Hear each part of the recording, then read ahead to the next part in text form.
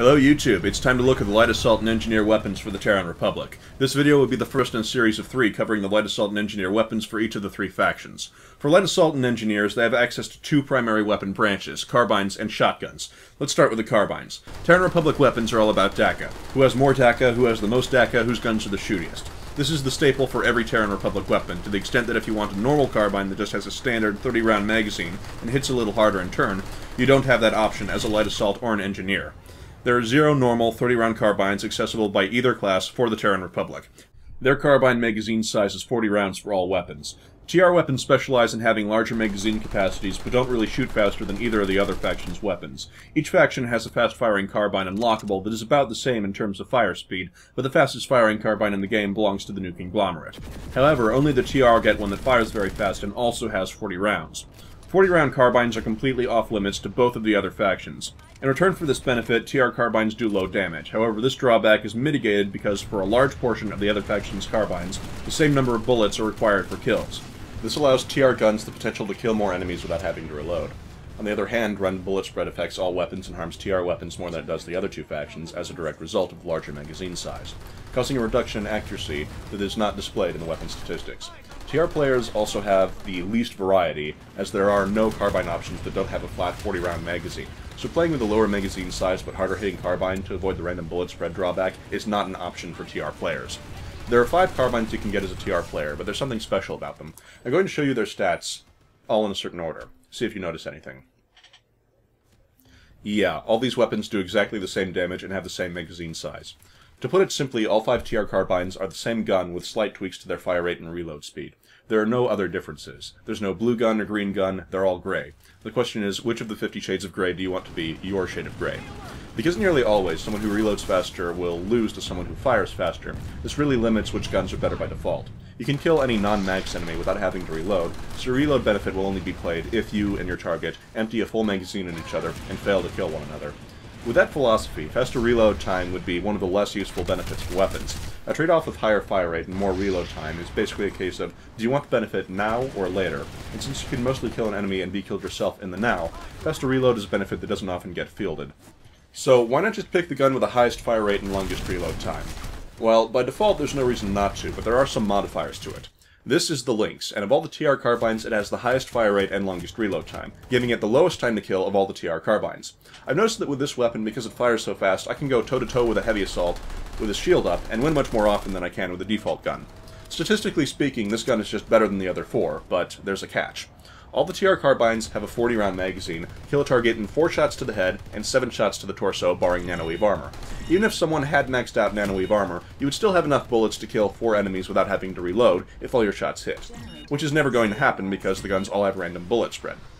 Random bullet spread is when rounds fly off in random directions even if the recoil of your gun didn't push them in that direction. Recoil can be player controlled by compensating for it, but random bullet spread adds in a penalty to continuous fire by making your shots deviate down random paths. In PlanetSide 2, the more you fire, the worse the random bullet spread gets, so the Lynx has lower accuracy than the other weapons, but this isn't displayed in the weapon statistics. Most players who play Light Assault or Engineer will be used to the default TR carbine, the Track 5. It's a dependable weapon of decent quality that fires reasonably fast and can kill enemies efficiently. In comparison to the default carbine, the Lynx allows you to shorten your time to kill to the point that you can engage heavy assault players more safely, but comes with penalties that need to be compensated for as a consequence. If you start firing at an enemy from a distance, and then adjust where you're firing at by looking at where your rounds are landing and how long they are taking to get to their destination, and many players do this, the Lynx will be a kick in the teeth to you. By the time you've adjusted for that, you may well have thrown half of your magazine into a wall. The weapon is still technically better than the default TR weapon, but it will require a lot of adjustment to get used to the lower response time that it requires to avoid wasting ammunition. If you're someone who already has a silver or gold medal with the default TR carbine, this weapon will require some adjustment to get used to in order to get its benefits to pay off. Meanwhile, you'll feel like your bullets are vanishing. Then there's the issue of the random bullet spread. Because this is worse the farther into the magazine you get on continuous fire, it means that your random bullet spread will increase faster than it would with a default carbine, which means that not only have you lost half of your magazine firing at an enemy who's sprinting away, your next shots will also be less accurate than they would compared to the default gun. You can compensate for the random bullet spread by halting your firing. The random bullet spread resets instantly once you are no longer continuously firing, putting you at your starting accuracy. But once again, this will require a lot of adjustment if you don't want to waste ammunition. The Lynx is a better weapon than the default carbine, but only if you can dedicate to it enough to manage its other drawbacks. Not everyone can do that. Some people just like to hold down fire and move their cursor, and you know what? There's no shame in that. The gun is an upgrade, but I view it as a side grade at best, considering how much you'll need to do with it to get it fully functional. And that's not going to be worth the investment to a lot of people. As for the other carbines, they depend on how you feel about the default weapon. Because they're all basically slightly modified versions of the same weapon, you can use that to predict what's right for you. If you're happy with the default carbine but would like more firing control and want burst fire, there is a burst fire weapon, and a slower firing version if the default fire is too fast for your tastes. Ultimately, that will come down into your personal preference, but they are essentially all the same gun with their fire rate and reload times adjusted. If you are unsure which is best for you, I recommend using the trial system to see what feels right. There are generally two different playstyles offered for light assault players. You can hop onto a roof and aim down the sights, or you can drop down and hipfire spray, or use a short-range sight. If you fight close a lot and die often to heavy assault players that have their shields up, then the Lynx may be a good investment for you, because at very close range, the weapon's drawbacks are more mitigated. But from a distance, firing control is generally more important, and while you can do that with a Lynx, you'll need to invest time getting used to the gun. Now, there's another drawback to consider, though. The default TR gun is pretty nice on its own, and it's a trustworthy weapon, but if you want the Lynx, you're being asked for 700 station cash or 1,000 cert points. 1,000 cert points, this gun is not worth. For the vast majority of people, this weapon is a side grade instead of an upgrade. 100 certs would be a reasonably fair asking price for it. 150 certs would be pushing it for me. But 1,000? 1,000 certs for the Lynx? To me, it's obvious that this is a marketing ploy to try and push guns onto the consumer with station cash purchases. It's clear that the developers don't want you to pay with certs. That's the only reason for jacking the price up so incredibly high. You can't make a gun open by station cash only, or else your game is identified as pay to win, so the cert price is put at an extortionate level to get people to pay with station cash anyway. If there is a developer from Sony Online Entertainment out there, and they believe that the Lynx is an upgrade to the default TR carbine and that it's worth 1,000 certs, they are on crack. I would pay 700 station cash for this gun just so I could resell it to the store and gain 1,000 certs. That would be an incredible deal to me if it were allowed to do within the store's mechanics.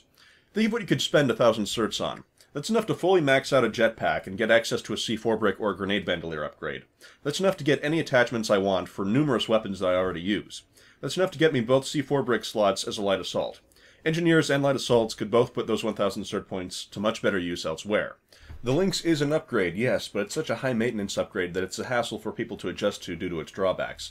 From a practicality standpoint, that makes it a side grade, and under no circumstances is it worth 1,000 cert points. If you believe this weapon is legitimately worth spending 1,000 certs on instead of other upgrades, then you are on the finest Colombian cocaine that exists, and I do hope you're enjoying yourself. But there isn't a flying pink elephant outside your house, mind-controlling aliens are not coming out from under your fingernails, the earth is not flat, and this weapon is not worth 1,000 cert points. If you've got the station cash to dump on it, and you're a light assault player or engineer, consider trialing the weapon and get a feel for how long it'll take you to adjust to the differences. But if you're content with the default TR carbine and don't have the station cash to dump, then don't bother with the Lynx. It's not worth the investment in comparison to other kit upgrades. If you don't like the TR default because you wish it had more firing control, consider the burst fire model of the same weapon, the Trek 5 Burst, or the slightly reduced fire rate version, the T5 AMC, which you got unlocked if you paid for Alpha Squad. If you felt you need more fire rate and a lower time to kill, then go for the Lynx. But in comparison to the other factions, your carbines don't deviate from this style. If you were hoping for a normal 30-round magazine alternative that hits harder and was more akin to what you see in most first-person shooter games, there isn't one. Not for the TR. Now, onto the shotguns. Light assaults and engineers can also access the 3 default shotguns, which are almost the same for all 3 factions, so you could use this as a review for them as well. And on the note of admission fees, I'd like to note that all 3 shotguns each require 700 station cash or 1,000 certs. Yeah. In comparison to the Lynx, this may make the weapon even less appealing, as when it works best is when within shotgun range. But it's still outclassed by an actual shotgun for that purpose. The Lynx is basically taking slightly reduced but still powerful close quarters capability and some extra range, as opposed to being a shotgun. So how powerful are shotguns in this game?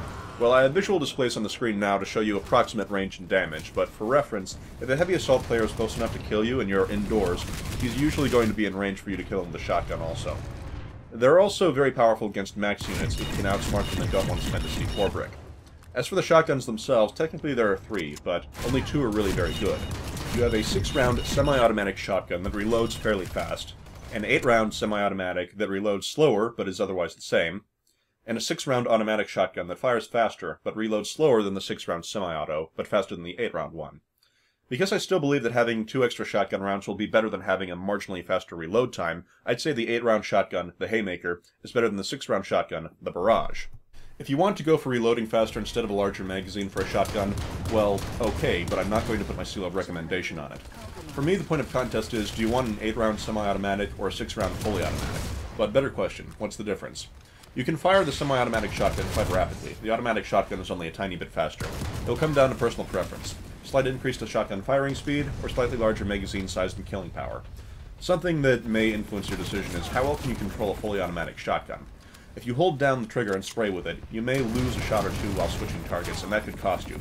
But ultimately, it's up to personal preference. All 3 shotguns can be equipped with a laser sight, however, they also have surge to increase their magazine size by 4 rounds.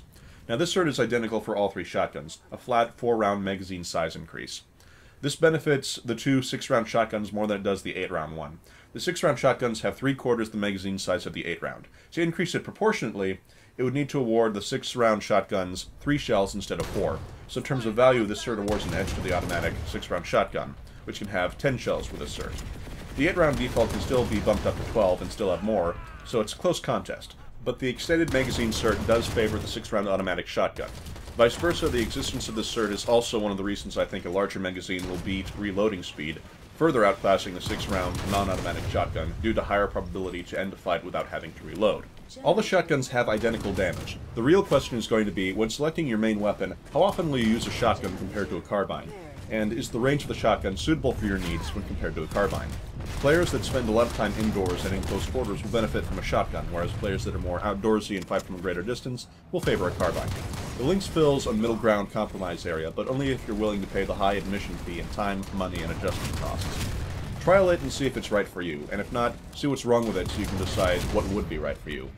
Personally, I'm going to make 2 kits, one with a shotgun, one with Lynx, but this is because I spent $7 on the Lynx to test it for a longer period of time, and I play Light Assault almost exclusively. If I hadn't already paid the admission fee, I'd be sticking with the default carbine. The shotgun I'm probably going to use will be the 8-round semi-automatic. I personally feel that the recoil and spray cost of the automatic shotgun are too taxing, and that a 12-round shotgun with better firing control will serve me better than a 10-round full auto shotgun, considering that the automatic shotgun fires faster, only to a marginal degree. But my playstyle may not be for everyone, so hopefully the information of the various weapons will prove useful to you in helping you select which weapons you want to bond with. Thanks for watching. The next Light Assault and Engineer weapons on the list are those for the Vanu, followed by the NC. I'll see you next time, YouTube.